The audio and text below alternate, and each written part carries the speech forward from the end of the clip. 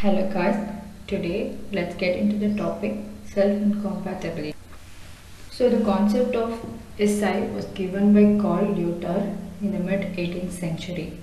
So before getting into the topic, we must be very clear what is pollination, what is self-pollination and what is cross-pollination. So the pollination is a process when the pollen grains falls on the stigma of the female, and the male and the female gets fused together in the process of fertilization, which results in the production of seed. So in case of self-pollination, this process that takes place in the same flower, but in cross-pollination it takes place in two different flowers. So the self-pollination in the natural way, it is hindered by a lots of mechanism, of which one is this SI mechanism. Here the selfing of the pollen and the ovule takes place in many different situations, which may be when the pollen grains fails to germinate on the stigma, or even it gets germinated, it fails to enter into the style, or even it get enter into the style, it grows very slowly, or even it reaches the ovule, it will not fertilize with it properly, or even if fertilization takes place, the embryo is not formed and the cells get degraded. So these are the situations that hinder the self-pollination to take place. So the facts behind this system is that nearly 30 to 50% of the flowering plant species that exist in the world are bisexual in nature. What is bisexual is that when the male and the female are produced in the same flower, and this is a situation which has a high possibility of self-pollination. But due to the presence of this SI system in these flowering plant species, it enhances cross-pollination to take place.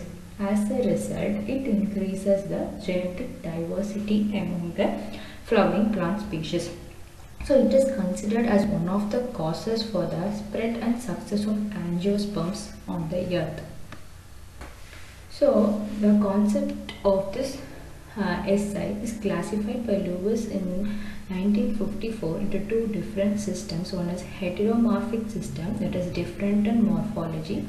Homomorphic system, similar in morphology. This homomorphic is further into two types. One is gametophytic, based on the genotype of the gamete. Sporophytic, based on the genotype of the plant on which it is produced. In heteromorphic system, the incompatibility is mainly due to the difference in morphology that results in this SI system. So, example is distyly in primula and distyly in omithra. Distyly in the case, the style is in two different morphology. One is long style and short style, whereas tristyly in the sense it is long, medium and short. So in this we could see an example distyly in primula in detail. So it is of two different morphology, namely pin with a long style and thrum with short style. So when pin and pin or thrum into thrum are mated, that results in an incompatible reaction. So when pin and thrum and pin are fused together, it results in 1:1 ratio. So we all would know that this is governed by S genes. So this is a heteromorphic sporophytic system. So as we all know, heterophytic is difference in morphology. Sporophytic means genotype of the plant on which it is produced. So let's see this diagram. The pin has a long style and thrum has a short style. And the genotype is smallest in case of pin, and in thrum it is smallest. So here the incompatibility of the genotype of the pollen will be smallest in case of pin, and in case of thrum it will be S and smallest. So the incompatibility reaction in the style would be smallest in case of pin, and in case of thrum it would be S, because S is dominant over the smallest. So this is the case where the genotype is determined by the plant on which it is produced. So this is a reason when the pin and thumb are crossed, it results in 1:1 ratio. So this kind of similar systems could be seen in buckwheat and sweet potato. So next is homomorphic system. Here the incompatibility reaction is not associated with the morphology. So the avoidance of selfing mainly takes place by the biochemical or genetic mechanism. So when the genotype of sporophyte determines this reaction, it is called as sporophytic control. When genotype of the male gamete or pollen results in this reaction, it is called as gametophytic control. So of this it is of gametophytic system and sporophytic system. So in case of sporophytic system, the reaction between the pollen tube and the style is determined by the genotype of the plant on which it is produced, is called as sporophyte, and it is a diploid tissue. But in case of gametophytic system, it is determined by the genotype of the pollen, so it is a gamete. So the product that are synthesized before the completion of meiosis, and here the products are synthesized after the completion of meiosis. As products are synthesized early, the pollen tube is arrested at the surface of the stigma.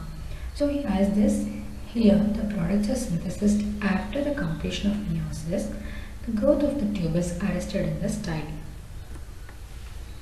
Next, sporophytic system, and we have to get what happens or what biochemical mechanism that takes place inside the system. So the stigma is papillate and dry in case of sporophytic system. So it contains a pellicil layer. After a few minutes of reaching of the stigmatic surface, the pollen releases an enzyme exudate, which is either a protein or glycoprotein in nature. This exudates induces immediately the callus formation in the incompatible stigma. So as a result, the self-pollination is hindered, resulting in this sporophytic system.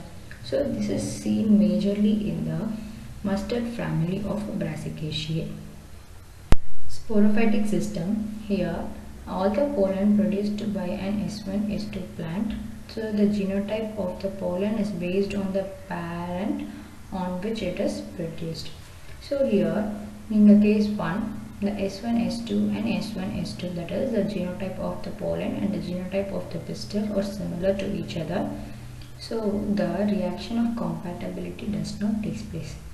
While in case of S2, case 2, that is the S1 S2 and S1 S3, here either one of the allele is similar in both the genotypes, so it also results in a completely incompatible process.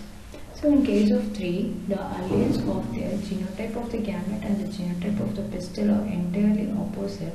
This results in a completely compatible reaction. So the recognition as well as rejection reaction for the pollen tube growth takes place on the stigma, and the rejection of the self-pollen is controlled by the diploid genotype of the sporophyte generation. So here in case 1, case 2, it is very clear that we should consider the diploid genotype like S1 S2, S1 S3 in order to determine the compatibility between the pollen and the pistil. So as in case of sporophyte, there are two possibilities. One is completely incompatible and completely compatible. Gametophytic system. Here all the pollen grains are produced from S1 S2 plant. So in case of 1, we should consider the genotype of the pollen individually. See in case 1, that is S1 S1, S2 S2, both are alike, so it results in incompatibility. In case 2, S1 S1, S2 S3, here S2 and S3 are opposite, so partial compatible reaction takes place. In third case, S1 S2, S3 S4, both are completely opposite, so it is fully compatible. So recognition as well as rejection reaction occurs inside the pistil. The rejection is controlled by the haploid genotype of the pollen. So as a result, in gametophytic system, there are 3 possibilities. One is completely incompatible, partially compatible, and completely compatible. So these are the reasons that helps the self-pollination plant to get into cross-pollination and maintain their genetic diversity.